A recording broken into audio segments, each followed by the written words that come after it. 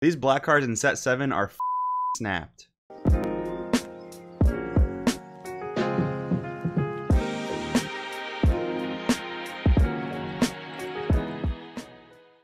What's going on, Dragon Ballers? Welcome back to another video. This time we're gonna go over the black cards that were spoiled Wednesday morning from set 7, particularly the black cards. I think these cards are absolutely insane. Almost every single one of them is pretty much good and playable. It's kind of weird that we got them spoiled on a Wednesday morning, but that does leave some speculation that maybe we'll get a different type of announcement on Friday, like they usually do leading up to a set release. Who knows? Maybe some ban list talk, but we really don't know. So we'll see what happens, right? But weirdly enough, they were leaked on a Wednesday. We're gonna go over these cards, talk about the implications. Already 2 insane cards: Assembling the Squad and Toki Toki City. We'll get to those in due time, though. Every single card in this blacklist feels playable. They feel strong. They don't feel like a waste, and I really like that.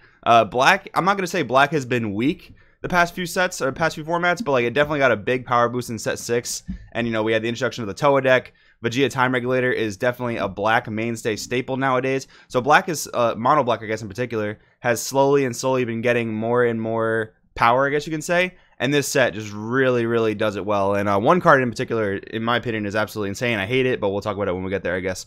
So let's start with Son Goku, Dimensional Defender. So as far as I know, this is the first Goku Xeno that's actually an Overrealm. Correct me if I'm wrong, but the rest of them I've seen, we have like the Deadly Defender that you hard cast for 3. I think there's also like a Dark Overrealm one potentially. I don't necessarily remember, but there is also Crisis Crusher Son Goku. This is the first one I'm remembering that has Overrealm. So just a fun fact. We'll read what it does. Overrealm 3 for 1 energy. Auto. When this card attacks, you may choose 1 card in your life, add it to your hand. If you do, choose up to 2 black battle cards in your warp and place them in your drop area. I like this card a lot for a few reasons. One of which, you can cheat it in for 1 energy as a 15k beater. The other one, you can hard cast it for 3, and every single time you attack with it, it's going to rip life. Almost like a Digging Deep, almost like a Source of Power Son Goku, things like that. I like this a lot for that reason. The other thing too is that it helps you put cards from your warp back into your drop area. This is good for a few reasons. So a lot of awakened black leaders, they have the ability to do that on their awakened side. And what that does is it helps you facilitate Overrealm, right? Without having to mill your deck out. Having to continuously mill your deck out gives you a problem against certain things like mill, gives you certain issues if you're just worried about decking out, right? Even if it's not against mill. Milling too much in the game, even if you're a burst leader, it could be a huge problem in terms of decking out. But this card helps you get 2 extra black cards back into your drop area from your warp.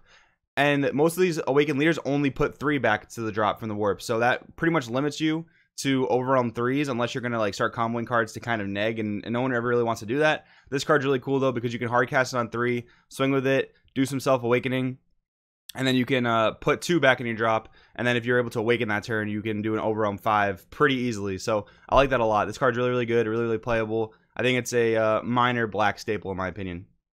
Son Goku making an entrance. This card is really weird seeming. The 0 combo power is very strange. I guess Bandai felt like the black cards they were printing were very strong, so they wanted to limit them a little bit. So this really only seems just as good as a regular negate, because normally when you have a body negate like this, the combo power is relevant, but on this card, it's not relevant, obviously. But there is a new Goku promo. I'll do a separate video on all the promos, but there is a Goku promo that can evolve over this. So that is something to keep in mind if you're going to play a deck themed around that card. This is going to be really good in that regard. Then we have the Vegeta making an entrance. This card's actually just insane. This card is actually a 1-drop 15k beater, which is already good, but you can only play it via counter. So let's see what its counter does. It does not actually stop any counters. Really important to know. This is not like Battering Laser. It doesn't say anywhere on the card to negate the counter, but let's see what it does. Counter. Choose 3 battle cards with an energy cost of 3 or more power and power of 35,000 or less in your drop area. Place them at the bottom of your deck in any order. Play this card. So basically, this lets you put three battle cards from your drop back into your deck. This is pretty much an anti-mill card, which is pretty cool. It's pretty well designed in my opinion because they obviously use a ton of counters. So you can play this at any opportune moment against one of their counters. You're not going to stop the counter like I said, but you are going to get another 15k beat stick in there to swing. And then you're also going to be able to put 3 cards back into your deck. So it's a little bit of an anti-mill card. This card can only be played from any area using counter skills, and only 1 Vegeta making an entrance can be played in your battle area. So if they don't answer this, or if you don't like combo it away or something, you're not gonna be able to play another one. But I think this card is pretty good anti-mill hate. I saw that we were getting, you know, those color coded combo cards, like discard a card, put 3 back into your deck, blah blah blah, and those didn't seem super powerful because they were just, in my opinion, too costly. Like the discard on top of the combo was just a -2, right? And I didn't like that. But this card is really solid because you get that beater in and you get to put 3 back into your deck pretty much generically. I think this is really good. Super Saiyan Trunks. This is a card they talked about in the design notes to give dimensional support Trunks a target in mono black decks. Again, the zero combo power is pretty weird. Funnily enough, if you play this in skillless on your Awakened side, I believe this will be a 5k combo. But the zero combo power, again, does hold it back, which is kind of unfortunate. But if you're ever playing a mono black deck with dimensional support Trunks, this card is probably going to be a 3 to 4 of. The only reason I don't say 4 of is because of that zero combo power. But once again, a cool tool for mono black, but this is definitely not one of the strongest cards the set is getting for black.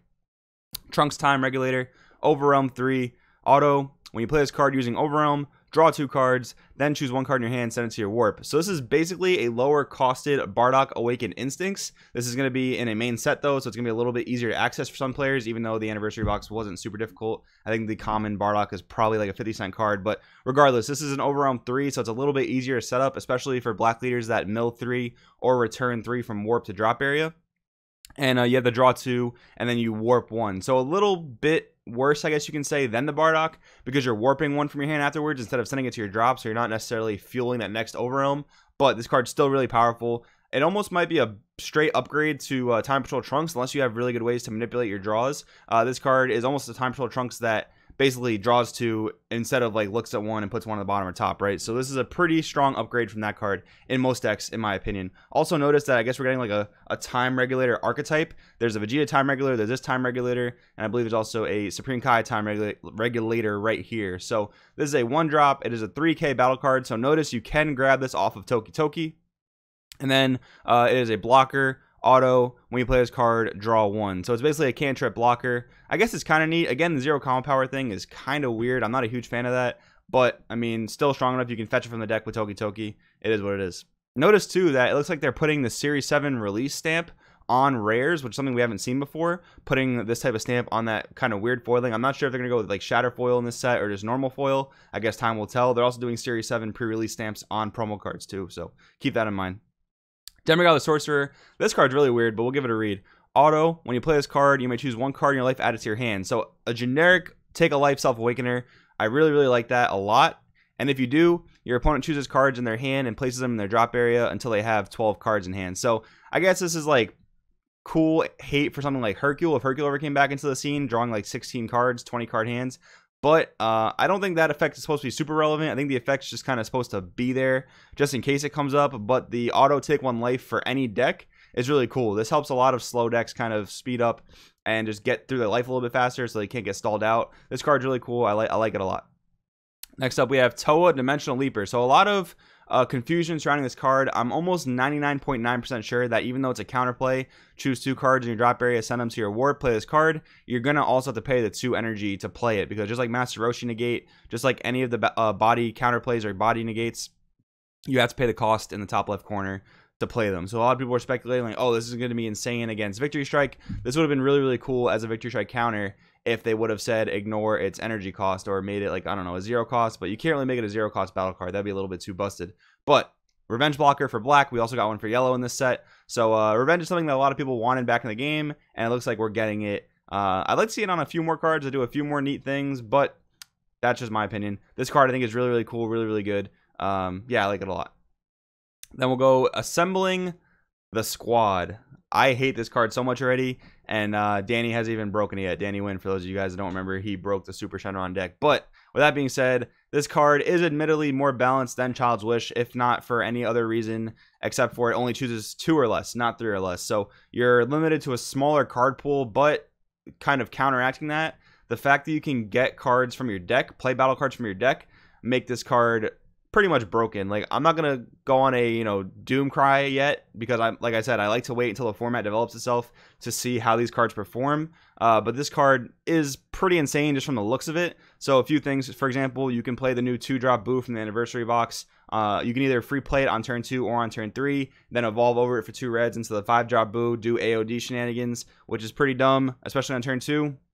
And you also have the ability to grab the green Saiyankaba, Teamwork Saiyankaba from the deck for Shenron Veggies. So this basically gives you like 12 copies of Saiyankaba if you think about it, because you have 4 copies of Kaba, 4 copies of this, and you have your 4 Dragon Radar that can search this. So it's like somewhat like 12 copies, maybe 10. I don't know. You could argue on the math there. But this card is insane because it fetches from the deck. Like in the example of Kaba, in the old Shenron Veggies, you had to open with Kaba. You had to pitch it either by comboing or by one-star balling. But now this card just fetches it from the deck straight up. So this card is insane in a lot of instances. And a lot of instances is better than Child's Wish. But I guess it's more restricted than Child's Wish by 1 energy cost. So I don't know. Time will tell what happens with this card. I know a lot of people are already experimenting with it. But not a fan. Let's just say I'm not a fan. I think it's going to be very, very powerful. A little bit too powerful. Time Transmission G, activate main, choose 1 black battle card with an energy cost of 4 or less in your warp and play it. If the battle card played with this skill has Overwhelm or Dark Overwhelm, choose up 2 of your energy, switch from active mode. So I really, really like how they're giving us a buffed Dark Plot, because Dark Plot only untaps 3 energy, which is really strong, but it only does so if you play a card that has Overwhelm. This works for Overwhelm and Dark Overwhelm, which I'm a huge fan of. This card's really, really cool. Any untapped 2 black leader can spam this card on turn 4, which is pretty insane. Get a lot of beaters out on the board. But the next card that we're going to read, if it is the next card, yes, it is the next card. This next card we're about to read is going to render that card sort of useless. Like, you're still going to be able to spam beaters on the board is what I'm trying to say. So, Toki City, a 1-drop field card. When you play a battle card using Overwhelm, place the top card of your deck under this card. So far we don't see any leader restrictions. I don't think there. Oh, we do see a leader restriction going into the activate main. Okay, just wanted to double check that. So activate main, choose 3 cards under this card and send them to your warp. If your leader card is black, battle cards you play using Overwhelm aren't sent to warps at the end of this turn. So basically the first 3 turns you Overwhelm, you put a card underneath this, and then by turn 3 you can wait on it for later. But by turn 3 you're able to activate main, get rid of 3 cards, and whatever Overwhelm you play for duration of the turn is going to stick around. So that's pretty insane, thinking about like playing a Scientist Fu on turn 4 or turn 3 depending, and maybe if you have like Wormhole or something, and being able to keep it around on board is pretty insane. But I think in most scenarios you're gonna have to wait till turn 4. At least I can't tell right off the bat or remember if there are any other cards that are able to put cards underneath Toki City. But you're gonna have to use the first 3 turns to get 3 cards underneath this card. And then on turn 4, it seems like, or turn 3 if you have Wormhole, you're going to be able to play another card using Overwhelm. And that's absolutely insane. This card is going to be a very strong card in black decks, in my opinion. The only few downsides to it, which of course there should be downsides to a card this strong, it's an extra card, so it's a little bit of a clunker. It's a 1-drop, so you might have to spend your turn 1 playing it. You don't get a draw off of it immediately or anything like that. And then you're going to be thinning your deck a lot faster. So the issue in this game with putting cards underneath other cards is that, like, if you put a key piece under Toki City, like a super combo or a really strong Overwhelm, you're going to probably miss that card later on in the game unless you're able to recycle it. Luckily, we do have Vegeta Time Regulator in the game, so that does help you recycle those cards that you put underneath Toki City later on. But just a few drawbacks. Card's incredibly strong still, in my opinion. I'm a really big fan of this card. And then we have another card, an Unexpected Turn. This is a 1-drop black counterplay, but does not look like we have any leader color restrictions. So this is going to be playable in any deck, which I really, really like. Pretty much every color at this point has a counterplay now, but I do like how this one is generic to all counterplays, or all leaders, I guess. Counterplay: if your opponent has 3 or more battle cards in play with an energy cost of 2 or more, that's the requirement. The battle card your opponent is playing is placed in its owner's drop area instead. So you basically kill whatever they're playing, which is absolutely insane. So even if they're playing like a huge dude, minus deflect, you're going to get rid of it if they have too many cards on board. Then choose all battle cards with energy cost of 2 or less, ignoring barrier. Send them to their owner's warp. So keep in mind that this is also going to warp your battle cards, but in black, that's not typically going to be a problem because, you know, Overwhelm, your stuff goes away at the end of the turn. But keep that in mind. This is like a 1-drop board wipe if your opponent has too many cards on board. So this is absolutely insane, in my opinion. I like this card a lot. And then we have Son Goku Saiyan Transcendence. I guess we'll get to it in this video. I didn't realize it was going to be lumped into black cards. I thought it would be in promos, but makes sense because it's actually in the set, not in the promos. So this is a 5-drop Son Goku Xeno Super Saiyan. This card looks absolutely dope. I love the card art. It's a double strike. Xeno evolved for 1 energy. Super cheap. A 1 energy evolve for a 5-drop is insane. It evolves over a Son Goku Xeno with energy cost of 3 or less. So off the bat, we have the new Overwhelm one we saw today. We have the counter attack one. We have Crisis Crusher. And we have the Deadly Defender, all possible targets for this. Permanent: if you have any non-black cards in areas other than your deck, hand, or life, you can't play this card from any area. So basically, you have to be playing mono black, because if you mill something that's off color, you're not going to be able to play this card.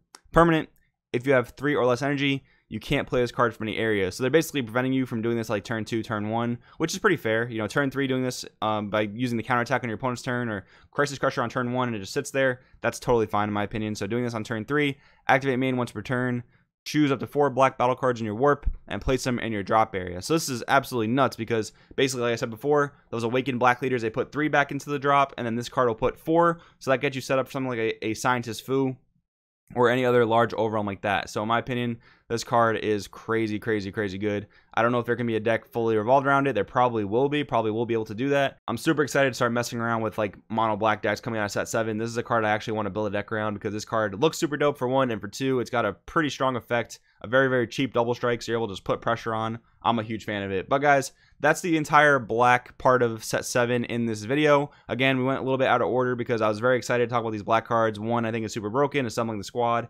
2, Toki Toki City, I think is very good. A lot of these other black cards I think are just very, very good. Minus the 0 combo power, I think every single card in this set is playable. Even the 0 combo power cards, in my opinion, are playable. So if you guys are fans of mono black or want to start splashing these cards, let me know in the comments below. Let me know what you guys think about these cards in the comments below. Thank you so much for watching. My name is Joey. This is Crossroad TCG, and I'll see you guys in the next video.